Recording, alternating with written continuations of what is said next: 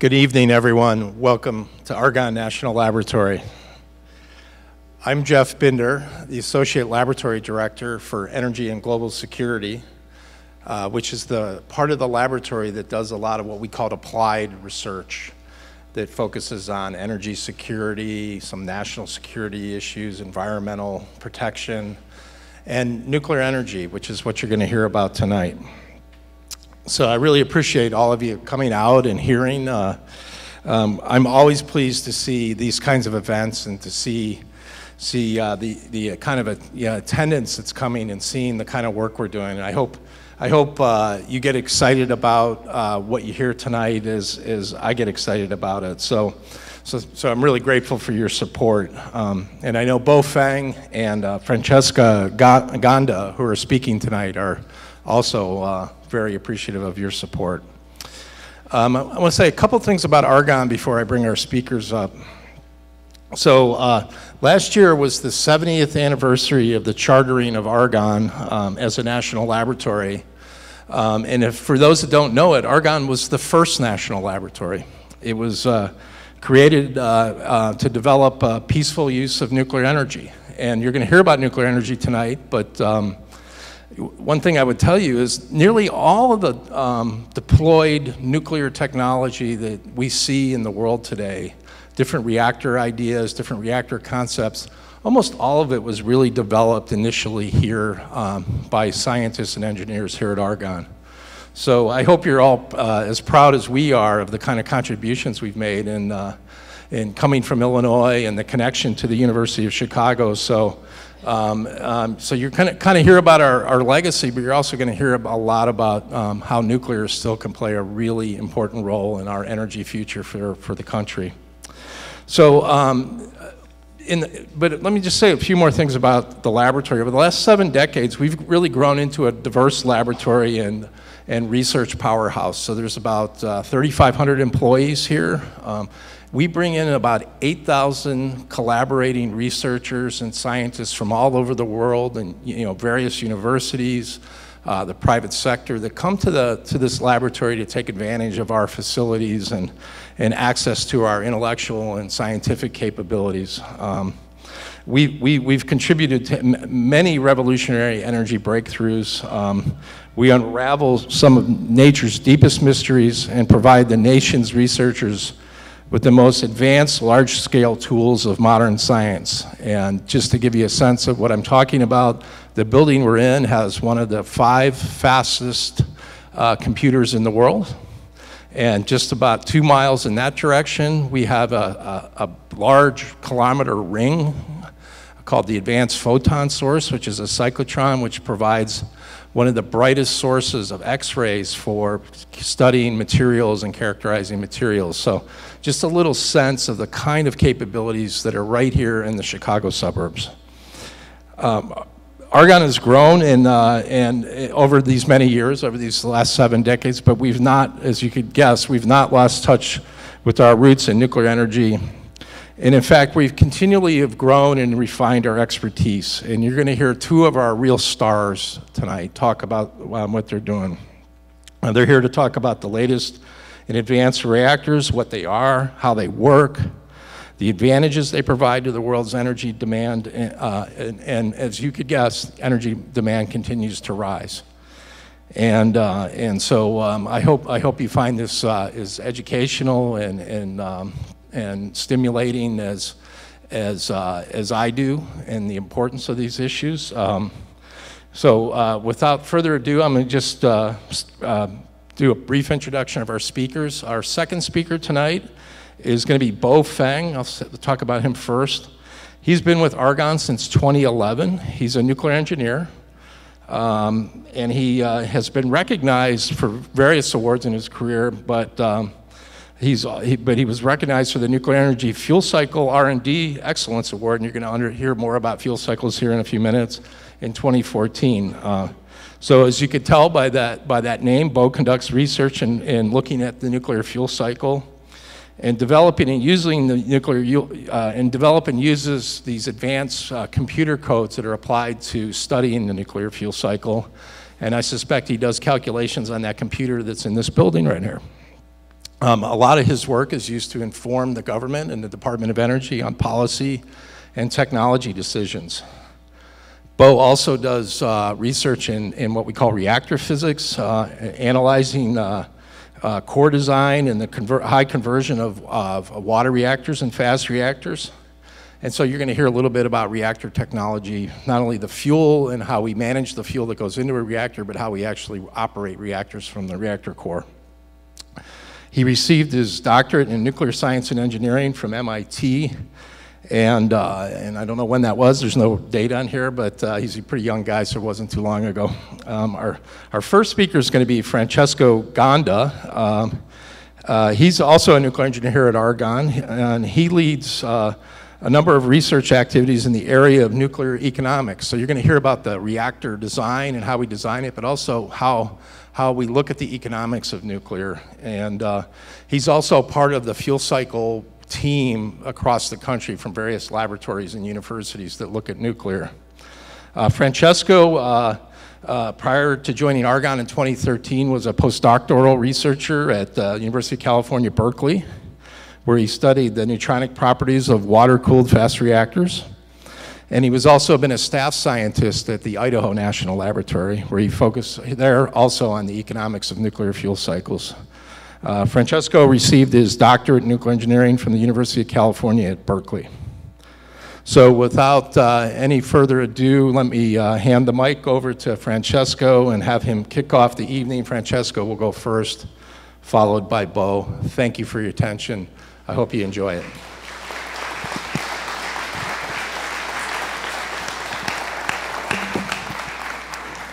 Thank you, Jeff.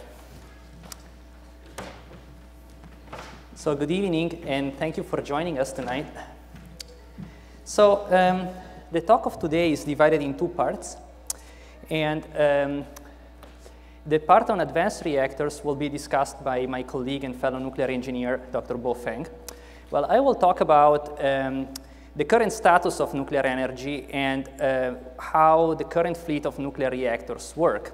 But before I do that, let me spend a couple words about the history of nuclear reactors and nuclear technology, which of course is strongly intertwined with our national laboratory here tonight. So the very first nuclear reactor ever in the world was called Chicago Pile 1. It was part of the Manhattan Project and was built under the abandoned football field at the University of Chicago. It was Stagg Field Football Stadium. And it was built by the Metallurgical Lab, which was managed by the University of Chicago, and essentially started operation in 1942. So the Metallurgical Labs were established just a little bit before that, in February 1942. So that reactor was built pretty quickly. And it's important because the Metallurgical Labs, in fact, are the predecessor of our laboratory today. In fact, this year, we celebrate also the 75th recurrence of this foundation. Then there was some concern about having a nuclear reactor within the Chicago city limit. And so Chicago Pile 1 was actually disassembled and rebuilt, a little improved. They put a shielding around it, for example. Not far from here, as Chicago Pile 2, in the Argonne Forest, is known as Site A in the Red Gate Woods at the Palos Forest Preserve. And if you haven't seen it, it's worth a visit there. It's a memorial of importance for nuclear energy. The laboratory per se, as Jeff pointed out, was actually established formally in July 1946, and that was the very first US national laboratory. Now, from that point forward, every pretty much advancement that happened in nuclear energy had the involvement of Argonne in it. So, for example, in the early 50s, Argonne and Westinghouse together co-developed the first submarine reactor that propelled the USS Nautilus, the very first nuclear submarine in history. So that technology, that advancement eventually led to the development of the most common nuclear reactor technology we have in use today, which is the pressurized water reactor. About 2/3 of the worldwide fleet is pressurized water reactor deriving from this technology developed for the Nautilus, and also about 2/3 of the US fleet. Another example, in the early 50s, Argonne conducted experiments both here on site in Building 331, and also in Idaho at the site that was run by Argonne scientists, was called Argonne West, the experimental breeder reactor that proved the stability of boiling water in a core, and that developed the underlying technology for the second most common type of reactor we have in use today, which is the boiling water reactor. Okay, that's about the remaining 1/3 of the US fleet and about 17% of the worldwide fleet. Just to mention another example of importance, in December 1951, Argonne also built at the Idaho site CP4, or Experimental Breeder Reactor 1, which was the very first reactor to generate usable electricity. And in fact, some of you might have seen this famous picture here with the 4 light bulbs that were, for the very first time in history, illuminated with nuclear-produced electricity. Okay? So from those beginnings, where are we today? Well, nuclear experienced a tremendous expansion from the early 70s over the decades with commercial production with large reactors, large machines. And today we have almost 450 large commercial power reactors in 31 countries, producing almost 11% of the worldwide electricity that's produced and consumed every single day. So massive amount of electricity from nuclear energy. And it's growing. In fact, we have 60 more reactors under construction. This graph here shows the blue lines are the operational ones, and the greens are the ones under construction. And we see that most of the new constructions, in fact, are happening in Asia and in Central and Eastern Europe. In fact, of the 60 reactors, about 20 are being built in China. And in the US, we are only building 4. So in a way, we lost the leadership in this field. So there's going to be more reactors that are needed. In fact, there's currently about 1.3 billion people that have no access to electricity worldwide. And as the standard of living improves for those people, of course, electricity, clean water are essentials for their development. Also, global energy demand is projected to grow 50% by 2040, as both the population increases and their standard of living approaches Western standards. Also, nowadays we have a large number of research reactors. Those are not used to produce electricity, but they are used for research, various purposes. And also, we have a large number of naval reactors for marine propulsion. So, where are we in the US? Jeff pointed out, we have about 20% of our electricity produced with nuclear energy. So it's about twice the world average in terms of fractional electricity produced with nuclear power. And in some states, including Illinois, we produce more than 50% with with nuclear power. And in particular, in Illinois, we have 11 reactors at 6 power stations. And together, they produce 12 million kilowatt of capacity. That's a large amount of power. It's enough to power about 8.6 million homes. So that's larger than any other state in the United States, in the country. So we are really, truly here, the nuclear state. Okay. So what are those reactors that I've been talking about? So my favorite definition is that a reactor is a volume of space where we have a nuclear reaction happening. So how do they look like? So here I'm just showing a couple schematics of the most common technologies that we have in use today. A PWR here and the boiling water reactor here, both developed at Argonne, if you remember from the previous slide. So where we have actually the reaction happening is down here. This is called the core. And and the rest here, it's essentially hardware. Those are control rod drives to maneuver the reactor. Their control rods can be inserted in the core to essentially shut it down or turn it on and to change the power level. And then everything is closed into a large container, which is called a pressure vessel.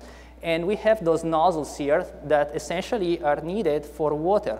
Water, why do we need water? Water is needed to take the heat.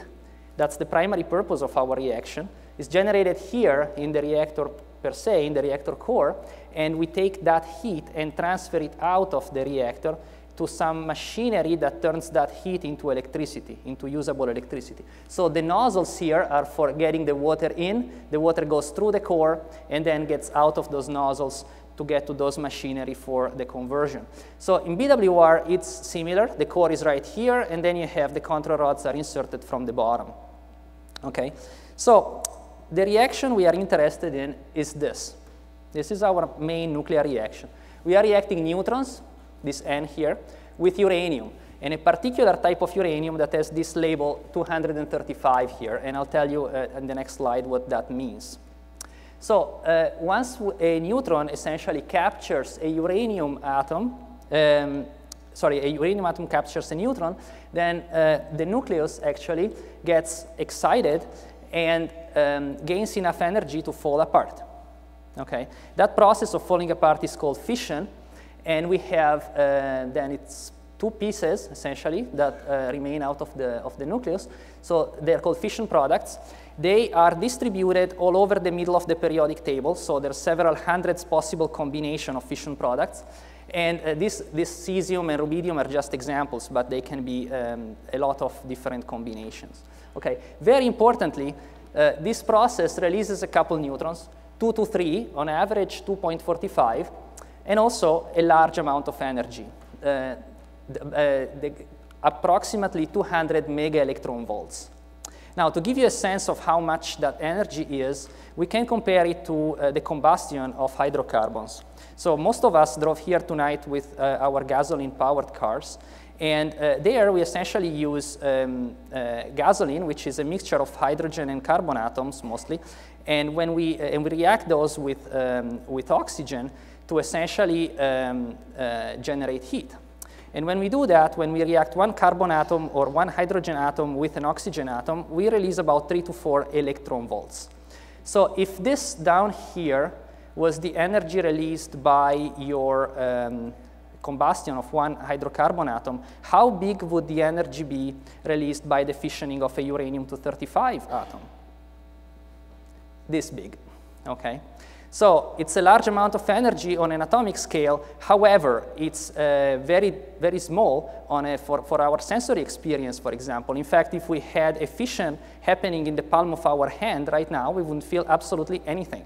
Okay? We would need about, did a quick calculation, would be about 1 billion fission per second to start feeling a little bit of heat in the palm of our hand. And in fact, in the core of our reactor, we typically need about trillions fission in a small volume to generate the type of heat that we need to power, to generate substantial amount of electricity. So large amount of energy on an atomic scale, but small on a sensory scale. Okay, so we need uranium and neutrons for this reaction. So where do we get the neutrons from? We get them from here, okay? So we are lucky that we have more than one neutron coming out of this process because some are going to be lost. Some are going to simply leak out of my reactor. Some are going to be absorbed in other stuff that's not this uranium-235 that I'm shooting for. So some are going to be absorbed. You remember from my plot in the previous slide, some are going to, they're still there. Some are going to be captured in the steel. Some are going to be lost in the water that goes through the core. Some are going to be lost in previous fission products. Some are going to be lost in control rods. The control rods are absorbing material that slow down the neutrons, slow down the reaction by absorbing neutrons. So we are going to lose some. So if I do my job right as a nuclear reactor designer, I essentially need to make sure that at least one neutron makes it from here back to here, okay? So in that case, if that happens, then this process can keep going very smoothly by itself for a very long time at steady state, as long as I have uranium-235 in my system that I can keep fissioning. And if that happens, we call this criticality. We call reactor critical, which I know it's not a very fortunate term because we think critical, we think someone laying in a hospital bed in a bad shape. But for a reactor, it's a good thing. It's essentially meaning that this keeps going by itself for a long time. Okay. Typically, our reactors now run on cycles of about 18 months, so that's a year and a half. You can run them quite long. So now we know where the neutrons come from. Where do we get the uranium from? Well, uranium is a mineral, so it needs to be taken out of the ground like any other mineral, like iron or coal, okay? So how diffuse is uranium? Is it like diffuse in some spots or is everywhere? Well, it turns out that uranium is pretty much everywhere. It's very diffuse. So this is a map from the US Geological Survey that shows the uranium concentration by county. And there are spots where the uranium, there's not much uranium, and there are spots where there's more uranium. And of course, if you want to start a mining operation, you're better off doing it where there's a large amount of uranium, so your operations are going to be more economical. One thing that's not mentioned here is that uranium also is diffused in any body of water. You're going to have uranium in rivers, lakes, and oceans.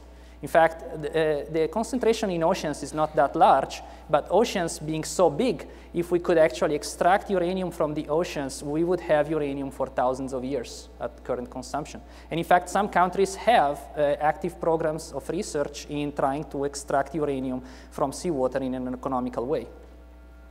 Now, one problem with uranium is that when we get it out of the ground, natural uranium comes in this composition.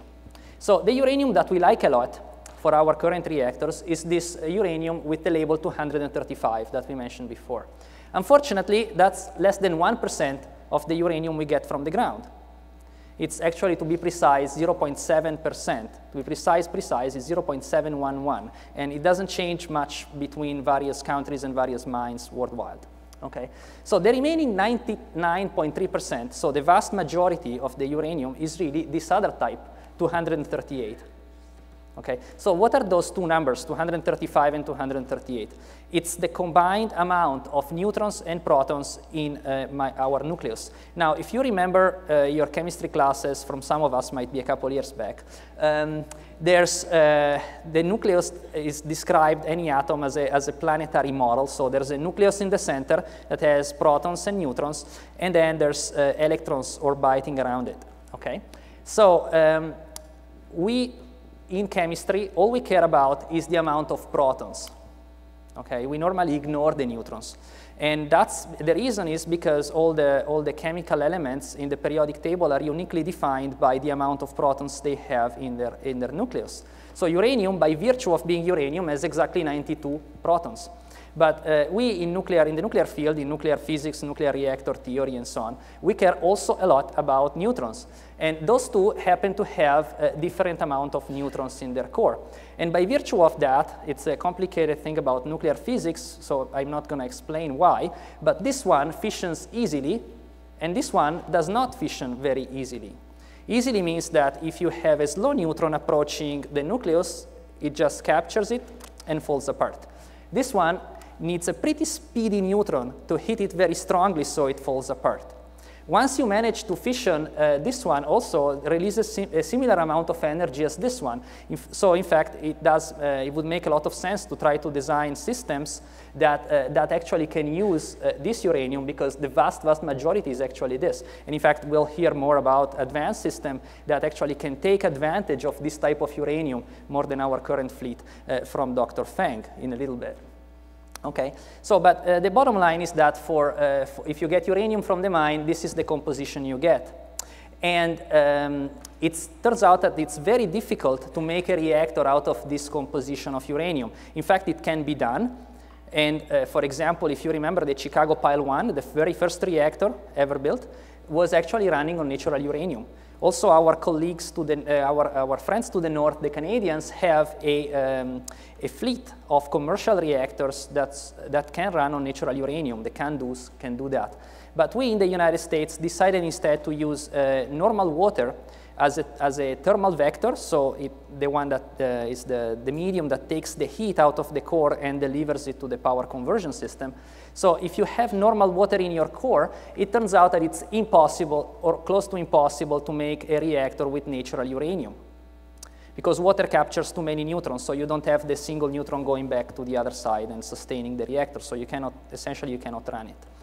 So in the United States, for our fleet, we need to increase the fractional amount of uranium-235 for our fleet, typically to the order of 5% nowadays, so we can run for 18 months. And that process is called enrichment, and it's a technological advanced and pretty expensive process, but we do it routinely on a commercial level in the United States. So once we have our enriched uranium, what do we do with it? We turn it into an oxide, which is essentially a black powder. It looks like this. And then we take another high-tech process. It's called sintering. We press that powder at very high pressure and very high temperature and make tiny pellets that look like this. They are beautiful objects, and they are manufactured to a very high degree of precision and mechanical tolerance. Okay? So, and they are ceramic. Then they are about half an inch long and half an inch in diameter or so, pretty small. Then we stack them in very long pipes, tubes. Those are called fuel elements that are 12 feet long. So we stack those little pellets in those tubes. They used to be made of stainless steel, but stainless steel has iron in it, and iron tends to capture neutrons. So now we use a different alloy. It's called zirc alloy. Zirconium is much less difficult to deal with in terms of neutron capturing. We want to save as much neutrons as we can in the core. And so now we use zirc alloy. And then for ease of handling, we essentially put together those rods into something that's called the fuel assembly. And that looks like this. So if you look at the map here, this is one of the maps from one of my calculations. So you see here the red dots are the fuel assembly seen from above, the fuel elements seen from above. And then there are empty spaces here for essentially the control rods insertions. Oops. I pressed the wrong button. The control rods look like this. So they can be slided in and out of those assemblies to control the reaction as needed. And they go into those empty channels here. And the central channel here is for instrumentation. So we put neutron detectors in there. So in the control room, they know how many neutrons they have in each assembly, in each point of the reactor. By the way, just one note here. This is how new fuel looks like when it's just manufactured and shipped to a new reactor. And after 5 years, then the uranium-235 will be pretty much all gone and will be turned into fission products. And so this then becomes nuclear waste. And nuclear waste looks exactly like this. So I'm just telling you this because sometimes I hear people telling me that nuclear waste is some form of green slime that's in yellow canister. It's instead looks like this, okay? Then we stack those, we arrange those assemblies more or less in a cylindrical shape, considering that they are square, we do our best. And we arrange it in a cylindrical shape, and this is our core, this is our reactor. That's it, it's 12 feet tall, and it looks like this. So then, once we have that, how do we make electricity out of this? So these are the two type of reactors we have in the US. This is a PWR, that's 2/3 of the fleet. And this is a BWR, that's 1/3 of the fleet. Both were developed here at Argonne. So in the BWR, here is our core where we have those fuel elements 12 feet long that become hot. And then we pump liquid water at the bottom of the core. The water goes along the fuel rods, vertical like this, and takes the heat out of those fuel rods and boils by doing that. So then it becomes steam, and then the steam can enter a turbine and spins the blades. And then the turbines drives the generator that makes electricity for us. And once the steam leaves the turbine, essentially it's condensed back into liquid water by contacting it with pipes containing cold water, taken typically from some form of body of water, large body of water, typically rivers or lakes, or if you have an ocean nearby, you can use the ocean.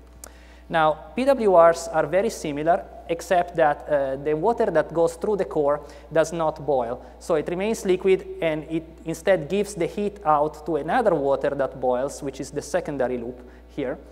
So this water essentially stays liquid by virtue of very high pressure. It's a high temperature, but by virtue of very high pressure, it's about 2,250 psi. So you can compare that to the 35 psi in the tires of your car. So takes the heat out, comes out here, and then gives the heat away in this device that's called the steam generator that then boils the water in the secondary loop, and the rest of the circuit is the same. Okay, so those two machines have done a great deal of good for our societies over the decades. In fact, they have provided an energy source that's been dependable and affordable. And also, we have had our air now is better because of those machines.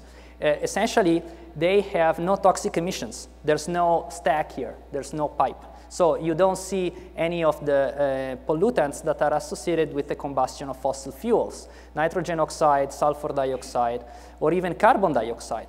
In fact, nuclear is the largest carbon-free source worldwide, and also in the United States. In the United States, it produces about 60% of our carbon-free electricity, and the vast majority of the rest is hydro. Small, wind and solar are still a small fraction of total energy produced.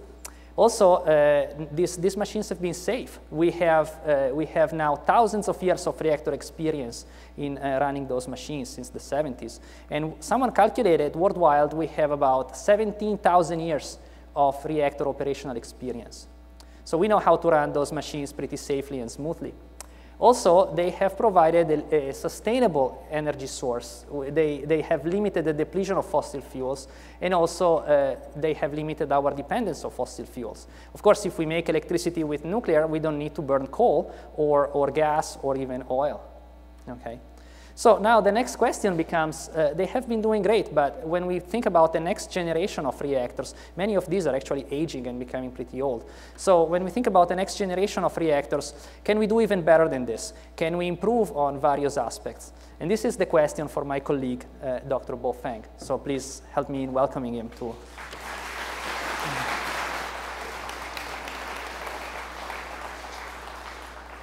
Thank you, Dr. Ganda. So, what are these advanced reactors that we keep talking about? Well, they're pretty much any design that's not currently in wide use today. So a nuclear reactor, they can be designed with many different combinations of fuels, materials, different coolants, even different geometries. Currently we use water, as mentioned, but you can go with gas or liquid metal or even liquid salt. Currently we use enriched uranium, but you can also use thorium fuels or even recycle the enriched uranium in the form of plutonium. They're currently used in cylindrical pins, but it doesn't mean it has to be that shape. They could be spherical, or they could be even molten fuels, which is the fuel particles mixed in with the liquid coolant itself. So the combination of these key design parameters ultimately determines what we call the energy spectrum of the neutrons, or the energy distribution. Us reactor physicists, we care about neutrons. They're important because they're the ones that cause the chain reaction. So we spend a lot of effort, and energy, and resources calculating exactly where they are, how many there are, and what kind of reactions they're undergoing. Because ultimately, this neutron spectrum determines the performance of the reactor, and in some aspects, the fuel cycle. So this graph here shows you an example of what the neutron spectra look like for various designs. On the y-axis here is the relative number of neutrons, let's say, and here is the energy of these neutrons. So in a fast reactor, by the way, I should mention that there are two main types of spectra for the reactors, fast and thermal or slow neutrons.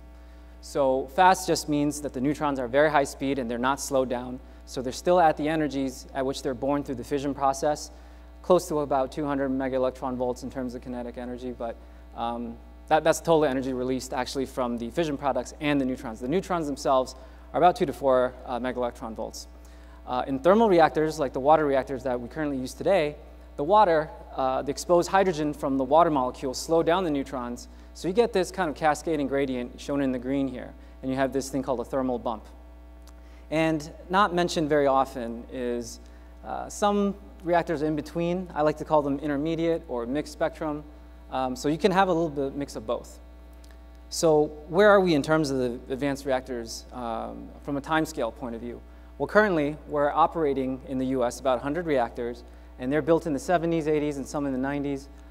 Generation 2 and Generation 3 large nuclear reactors. The 4 that are being built today, we'd call them Generation 3+. And the advanced reactors that I'm specifically talking about would be Generation 4. So they're still maybe a couple decades away from large-scale commercial deployment. So just some historical context first. These advanced designs that we're talking about actually aren't that really new. So during the 1950s and 60s, there was a golden age of reactor innovation, the atomic age. And a lot of designs, all the designs that you could think of or imaginable, were not only conceived, but actually built, including here at Argonne, where much of this nuclear activity was taking place. And this was largely attributed to a large support from both the energy and defense departments in order to win what they consider life or death race against the Soviets. So similar to the race against the moon. But then shortly after that period, the head of the US Navy nuclear development program decided that we would only use light water reactors in the naval propulsion for submarines and aircraft carriers. So this is kind of when the age of innovation and creativity kind of ended. So this experience and technology and infrastructure that we developed through the military infrastructure was then applied, since it was already there, for large-scale civilian use on land. And the LWRs, the light water reactors, light water is just normal water. The light water reactors have been operating successfully in the US. But again, we asked the question, are they the best that we can do, and were they the best decision that we made at the time? So now I'll give you a few examples of some of these advanced reactors. And each of them were designed specifically for unique challenges or for specific benefits. For example, in the sodium-cooled fast reactor, which we have a lot of experience here at Argonne, it uses sodium as a coolant instead of water, because sodium is much heavier, so it doesn't slow down the neutrons as much, so you're able to have a fast spectrum. And the advantages of this fast spectrum I'll touch on a little bit later.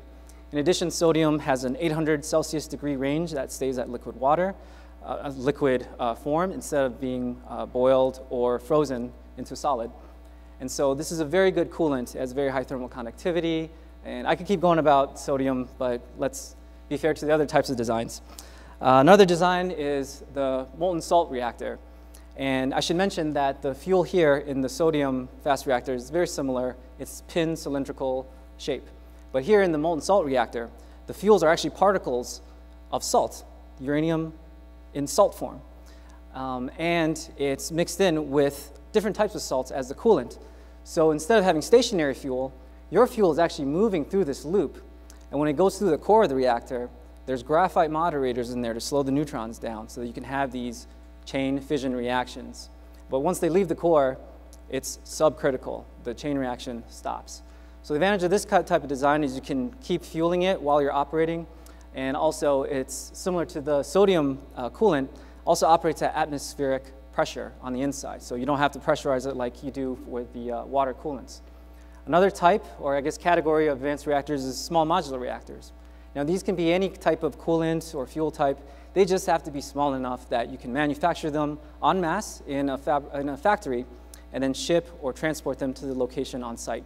This is very different how we do it currently, which is we assemble the materials, transport them, and then construct the large reactors on site. So the idea of this is to try to save on the capital costs of your nuclear infrastructure through economy of size. Some other designs. The very high temperature reactor, they're gas-cooled reactors. Gas can also be used as a coolant. In this design, it's helium-cooled. And these gases can reach very high temperatures to the point where they're high enough to not only just generate electricity, but also to use them for high-temperature industrial processes, such as hydrogen production. So in this type of design, you have an industrial hydrogen production plant coupled to your power plant. The supercritical water reactor is, by its name, a reactor that still runs on water, but it's not a gas or a liquid. It's actually a fluid that is a mixture of both. It's at a high enough pressure and temperature where it becomes what we call supercritical water.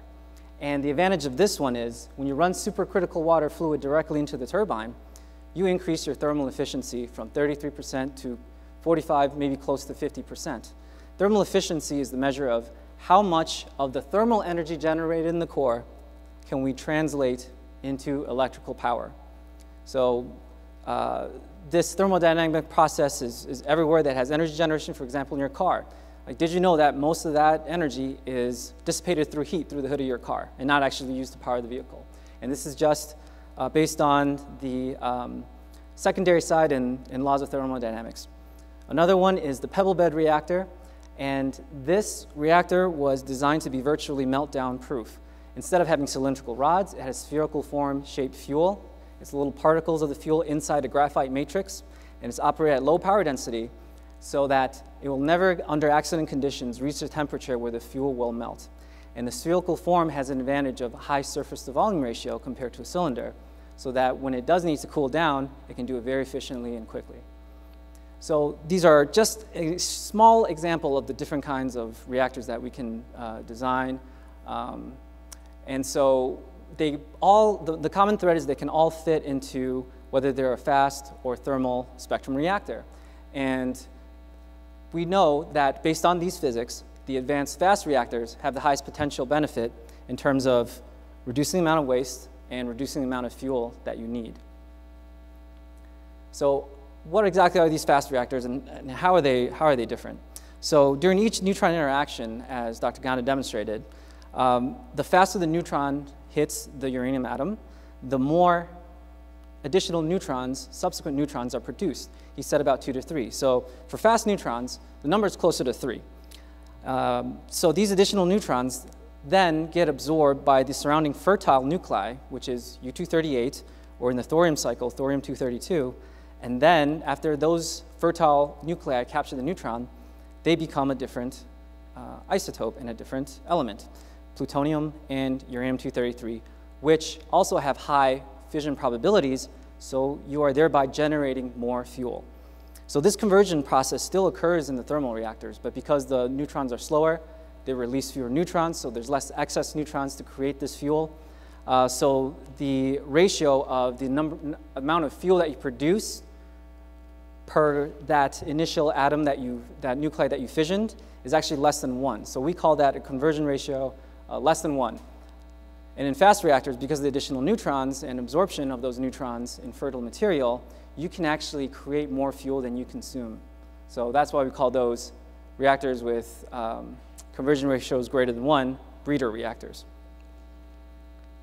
So because of these physics, the fast reactor fuel cycle is able to be fully closed, or you can completely recycle all of the heavy metals, the actinides, in your fuel. In thermal reactors, there's possible recycling as well, but this is limited because the quality of that fuel diminishes over time. This is a schematic of the nuclear fuel cycle. As Dr. Ganda mentioned, you mine the uranium as ore, enrich it, fabricate it, put it through the reactor, and then what goes in must come out, and you ultimately dispose of the entire assemblies into a geologic repository. In a fast reactor system, the quality of the fuel actually improves over time. So initially what you would do is take the used fuel from the LWRs, from the current reactors, only dispose of the fission products and recover the the actinides, and then fabricate it into advanced fast reactor fuel, run it into a fast reactor, and then those actinides can be continuously recycled in a closed loop. So sometimes the extra uranium that's not needed can be used to be re-enrichment, but eventually this closed system is standalone to the point where you don't need enrichment anymore. The only inputs into this circular flow is natural uranium or U-238, and what comes out is just the residual waste, the fission products. So with this closed fuel cycle, with recycling of fuel in nuclear reactors, you can reduce the amount of uranium consumption by 99%, and you reduce the amount of high-level waste, which is the spent nuclear fuel, by 95% compared to what we're currently doing. So some context about how much fuel you would need to feed this system. So if we completely switch to fast reactors just overnight, just like that, all 100 reactors turn to fast reactors, how much fuel would we need? Well, in a continuously recycling fast reactor system, they only would require 100 tons of uranium-238 to produce the same amount of electricity that we're currently generating, which is about 20% of all the electricity in the US. And that's about 90 gigawatt years, or 790 billion kilowatt hours. Let's say the density of this uranium fuel is in zirconium form, which is about 10 grams per cubic centimeter. That would be roughly about 10 1-meter cubes. So that's what it will look like compared to a unit 6-foot man. And the US has already produced 480,000 tons of this through the enrichment process, because when you enrich something, there's also the stream that's not as enriched. We call that tails, or depleted uranium. And that is over 99.7% of U-238. So without mining any additional uranium from the ground, if we use this, we can power our current fleet for the next couple eons. So similarly, what goes in must come out, right? So after putting in these 10 boxes of uranium zirc, you would have approximately the same amount, more or less, in terms of the fission products. And that's about 100 tons of high-level waste per year for this fleet. So how much of this waste have we generated so far in the US? We've been operating nuclear power plants since the 1950s. They're providing 20% of our power. All the nuclear waste that we've generated, if you stack them next to each other, 8 foot high, would only fit one football field, one 100-yard football field. Had we been recycling this entire time, we would only we would remove about 95% of it, so the only waste you would have would be the fission products at about the 5-yard line. And there's a difference between these waste forms as well. So the 95% is actually actinides, the heavy metals that you can continue to recycle. The remaining 5% are fission products. And this is a chart showing the differences in relative radiological toxicity. These are logarithmic scale, so every increment is a magnitude, order of magnitude, or 10 times larger. Same thing with the years. So initially, right after discharge, the fission products dominate in terms of the radiotoxicity. So that's why you hear about things like cesium and iodine. But then, after about 100 years, it immediately decreases because of the radioactive decay. The half-lives of these fission products are much shorter. So after about 300 years or so, you reach the natural uranium ore levels you find in the ground without any human modifications of this material. However, these actinides, they can last hundreds of thousands of years before they reach this natural background level. So since fast reactors can continuously recycle these actinides, you're removing these long-lived actinides from a geological repository and keeping them in the reactor continuously. So this significantly benefits our long-term storage. This greatly reduces the amount of long-term storage challenges that we have if we only have to worry about these 5-yard line fission products for only a couple hundred years instead of hundreds of thousands of years. And this is just a list of historical and current operating fast reactors.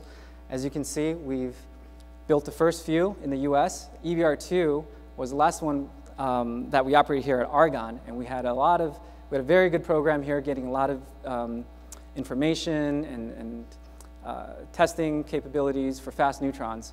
But that was shut down in 1994, arguably for political reasons. So since then, we kind of relinquished our leadership in this field, and much of the new ones and the ones that are currently operating are in countries like India, Japan, China, and Russia. And they're building another one here too. So are we going to build any more in the future? What does it look like in terms of advanced reactors? Well, there's a couple in discussion right now on the commercial side in the US, but a lot of these, again, are all over the rest of the world. Argonne is helping a lot with this one, the PGSFR, that's to be built in South Korea. It's metallic fuel, sodium-based, and so they're utilizing a lot of our experience, technology, and capabilities to help them with their design work. And another one that's not on this list actually is really interesting. It's currently a bill in the Senate that originally was in the House. It was co-sponsored by both parties. It's not just one person. There's actually 12 from one party and 8 from another. So there's very good bilateral support now for nuclear energy and nuclear research. And this is a fast neutron test reactor, and they're currently making scoping studies to determine whether there's a need to build one of these in the US. So hopefully, that will get some traction. I'll be very excited to work on it because, we got to catch up to these Soviets. But there's not just activity on the government side. There's been a lot of activity recently on the private sector in the form of nuclear reactor startups in the last 10 years. People, I guess, were tired of waiting and realized the benefits of carbon-free energy, such as nuclear with baseload power. So a lot of these startups have been popping up all over the country using all the different advanced reactor design types that I mentioned previously. Some of these are partially supported by the government, but a lot of these are from private investors. Bill Gates, for example, is one of the major investors in TerraPower. But there also is a current program through the Department of Energy in which these reactor startups can partner with national laboratories like Argonne. We can offer them to use our facilities, help them design their reactors using our codes and experience, and help get these designs off the ground. And this is called the GAIN program. And Argonne is a great place, is a perfect place for such activities as these because we have a very diverse spectrum of experience in terms of advanced reactor design. We not only design the core and do the physics modeling calculations, but we also have the 5th fastest computer that's able to run these complex fluid dynamics simulations. We have a very good nuclear chemical department that developed a lot of the reprocessing, the recycling technologies that we have that's currently in use in the world. So it's a good investment on not just the commercial side, but also on the research side in terms of the national laboratories.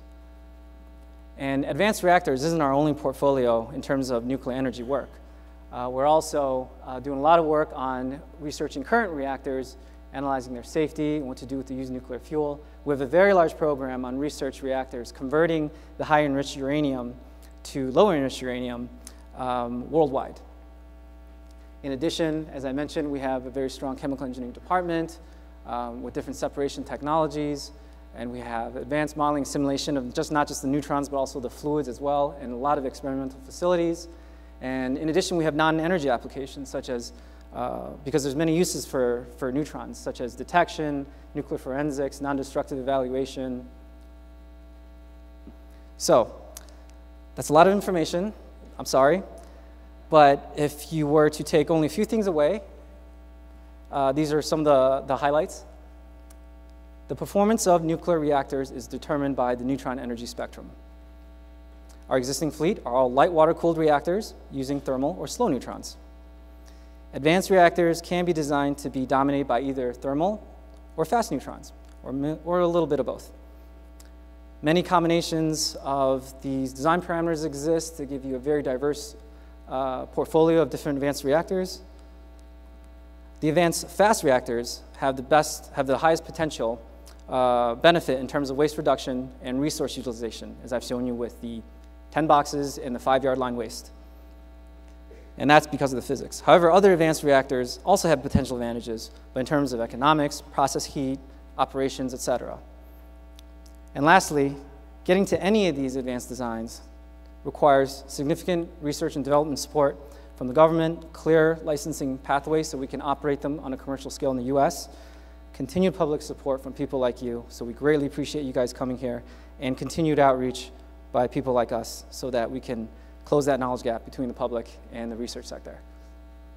So if you're interested in more information, I don't have all the links here, but there is a handout on your way out that you can take. So, and they're divided by the different categories of information. There's general information, history of nuclear, future of nuclear, and these are not just websites, but recommended documentaries and books as well. And for those of you with a scientific background, there's links for that as well. So again, we really appreciate you guys coming. Thank you so much, and I think we have some time for questions.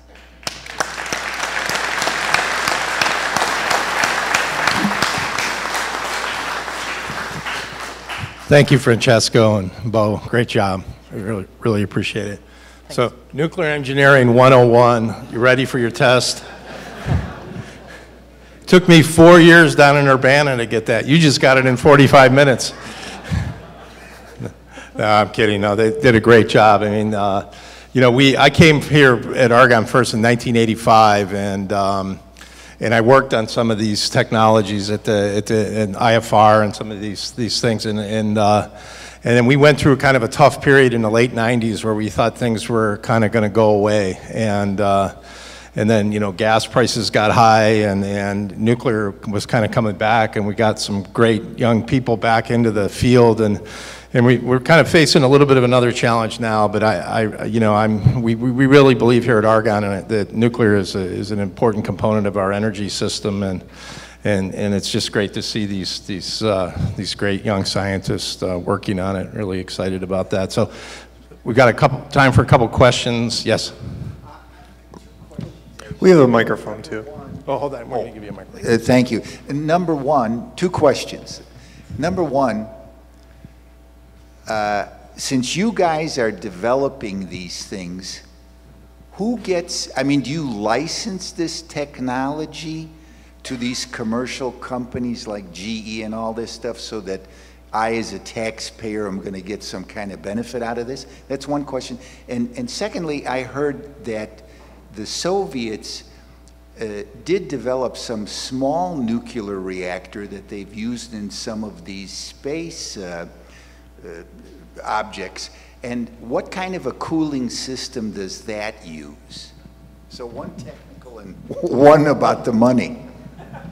Okay, so I'm going to take over the Soviet question because during my PhD, actually, I designed a space reactor for NASA had a little bit of had a couple dollars for a few subcontractors. So my advisor actually got a couple dollars out of that to study that. And so we got to design a reactor for a supposed mission to Mars. Was an unmanned mission to Mars. So that was actually something that was interesting.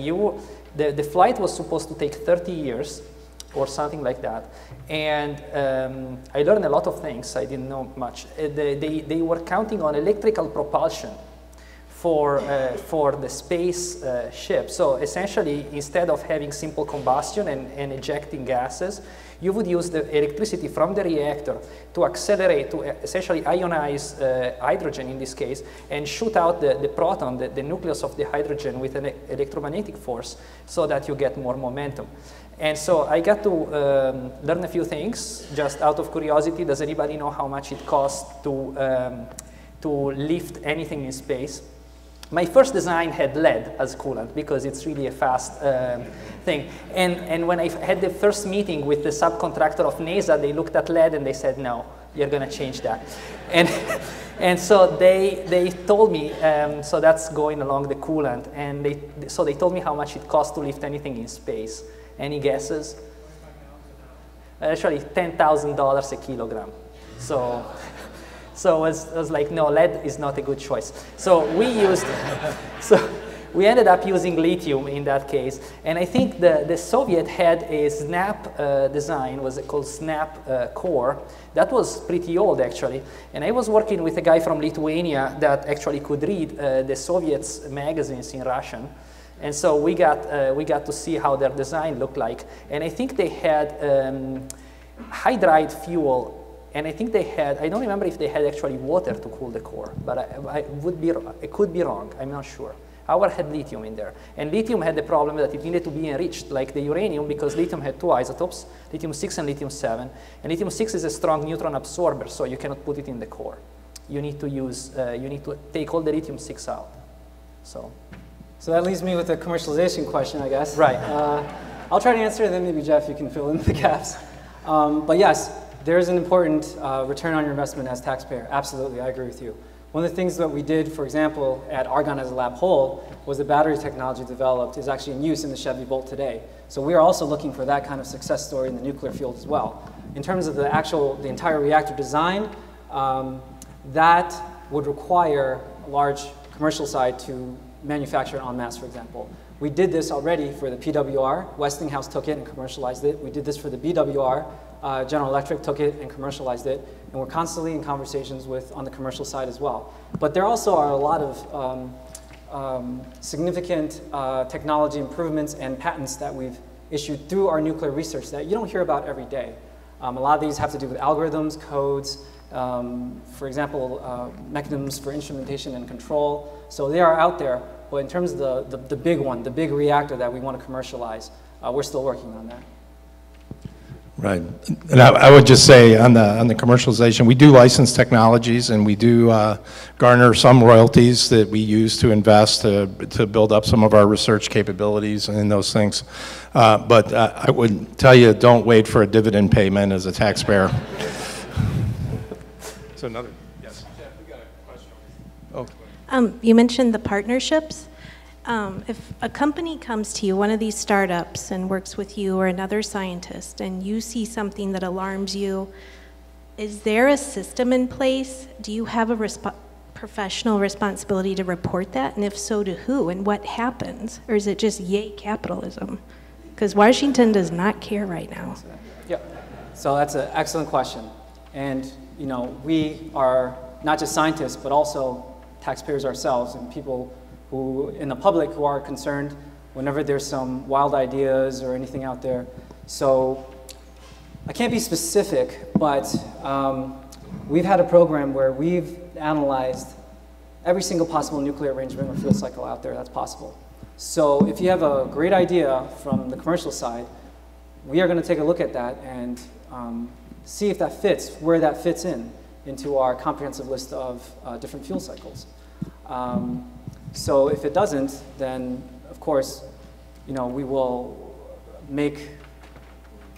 notify the developers, or in the cases that they're potentially asking for collaboration, we're going to say, hold on, maybe you want to check this. So there's also, it's not just the national labs, but also academia, industry, and on the commercial side. And we constantly have public conferences, and we publish in journals. So we're constantly in interactions with each other to make sure that we peer review all our work and make sure that there's nothing that comes out that defies our understanding of engineering.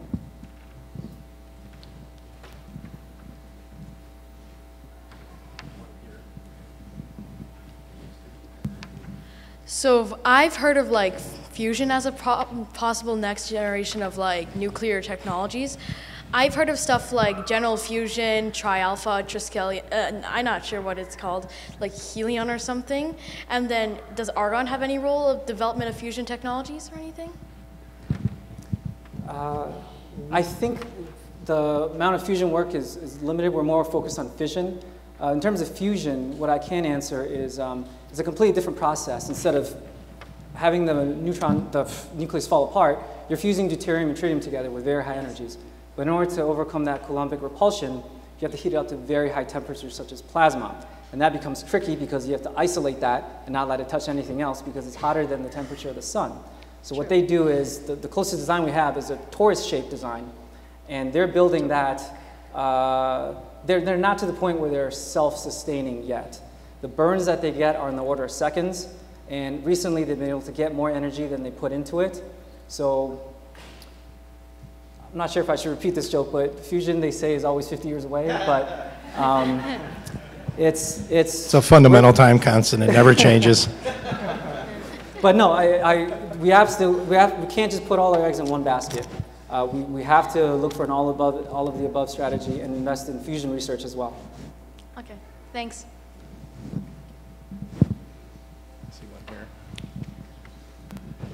I'm going to follow suit with the gentleman ahead of me and piggyback two questions, one financial and one maybe a little more technical. The first question I have is sort of on the order of what kind of scale are the new reactors being considered on? One of the things that seems fairly problematic for current generation of nuclear designs and any of the new construction designs is that there's these billion-dollar behemoths, and finding anyone to underwrite the risk for the project management and things like that. You'll start out with a $4.5 billion price tag, and $15 billion is not even a surprise to people by the end of the project. In fact, I think Westinghouse or Toshiba, whatever they are at this point, just went bankrupt because they couldn't bankroll a $20 billion price tag on some of the new nuclear plants. So to what extent are sort of the size of the new designs considering, like kind of the construction aspect of how do you fund these things and get them built in a way that doesn't take 15 years and doesn't require $20 billion bucks? So that's kind of question one. Question two, what kind of hurdles are currently facing, real hurdles to getting what is being considered now into actual implementation? What's stopping us from doing this? All right, Francesco, going to take both questions. Okay. I'll take both questions, sure. So, yeah, we spent quite a bit of time analyzing the economical aspects, myself actually, of all those deployments. And it's a very important question, in fact. Thank you for raising that. In fact, we have had very good experiences in the US and also very bad experiences. And if you look at the history, for example, we had reactors around here that were built for very little. People are surprised to hear, for example, that the Palisades reactor in Michigan was built for what today would be $1,000 a kilowatt electric. Now you don't even buy an open cycle gas turbine for that price. Okay, so those were built quickly in 4.5 years and for very little money. Now, eventually, there were a number of things that started creating those large overruns. Now, there's an important thing that we deduced in all our research, which is what's the difference between, we need to establish a conceptual difference between overruns in a construction project and things that instead go on budget, okay? So, and then if you do that conceptual distinction, then you start understanding Why do you have cost overruns or not? So what are the lessons learned for not starting something and going over budget? So now, if you actually maintain the reactor within budget, and there are lessons that everybody can learn, for example, one very important lesson is to not make changes during the construction. This also applies to everybody. If you start your remodeling of your bathroom at home, and you start having changes while the people are making actually the bathroom at home, it's going to explode in price. So the rule of thumb is really, the important rule is to never make changes while the project is being constructed. Now, in the United States, we had a very rough period for nuclear construction in the 70s, and that was because there was actually regulatory learning. So our regulator, the Nuclear Regulatory Commission, applies very strict rules and have essentially the capability to not grandfather any previous construction authorization. And this is for the safety and benefit of the public. So essentially, if you have something, you authorize someone to construct a nuclear plant, and then a couple years later, while these guys are constructing it, you as nuclear regulator learn that there has to be a better practice than what they've been doing, or something has changed, you have the authority to go and say, okay, you have to change your design, you have to change your construction. And this happened a large amount of times to reactors being constructed after perhaps between 74 and 86 or so. Those years were really rough. There were continuous changes, and so people that were constructing plants found themselves in the boat of essentially not being able to keep the budget, the project under budget, and they had tremendous cost escalation. Now, if we make the assumption nowadays that our regulator has fully learned, because we have actually 40, 50 years of reactor experience, then it didn't happen in the current situation at the Vogtle and Summer that you were referring to, because there was the Fukushima accident in Japan, and this actually created 3 or 4 lessons learned or more from the nuclear regulator in the United States, and they imposed changes on the Vogtle plants and Summer. But if you assume that the regulator has fully learned, then at that point you can say, okay, I'm going to keep the project steady while I'm constructing it. At this point, you should be able to build it on budget. Okay? And $4 billion can be bankrolled. I mean, a utility can find access in financial markets for this type of money, or they can form consortiums. All the Vogtle and Summer units that are being constructed now have consortiums. Now, to your questions, that's exactly the point of the small modular reactors. The idea is to have much smaller units that can be constructed at a much lower total cost. And so at this point, that would actually reduce the budget to substantial lower amounts, perhaps $500 million or so per unit. And you can construct them one at a time, start making money, and show the investors that that works. And so you keep your cost of capital under control. Does that answer roughly?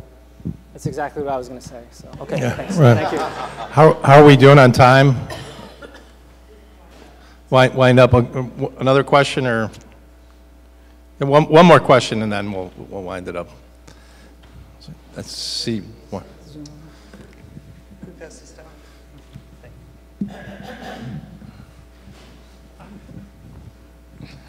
Steal it. Question and an observation. On the high level, what is the most promising what is the most commercially promising advanced reactor design? We love fast reactors. Yeah, we love sodium fast reactors, but sodium fast we may be biased. You can fission all the uranium-238 that I was mentioning before. And so you would essentially have thousands of years of uranium that's already been mined in the US that you can use for powering all our needs for a very long time. Yeah, we built these before. We have the experience. We've operated them, not connected to the grid, but in the experimental and demonstration levels. And they are commercially connected to the grid.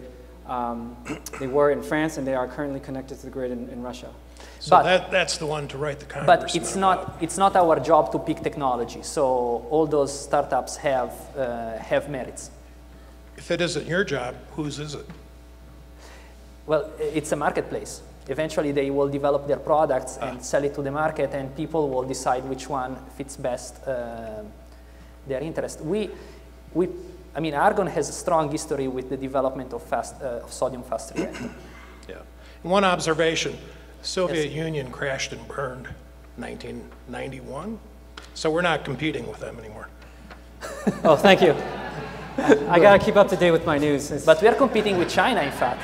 And China is expected to overtake the United States in 2026 in terms of total energy produced with nuclear energy. Currently, we are the leaders. We have 100 reactors, 99 actually. And China is expected to reach that level by 2026. So, and then eventually they will pass us and become the leaders. Great. Yes. Oh. Okay, good. Well, I think we've got a, this has been a great conversation, and if you could just thank our speakers again.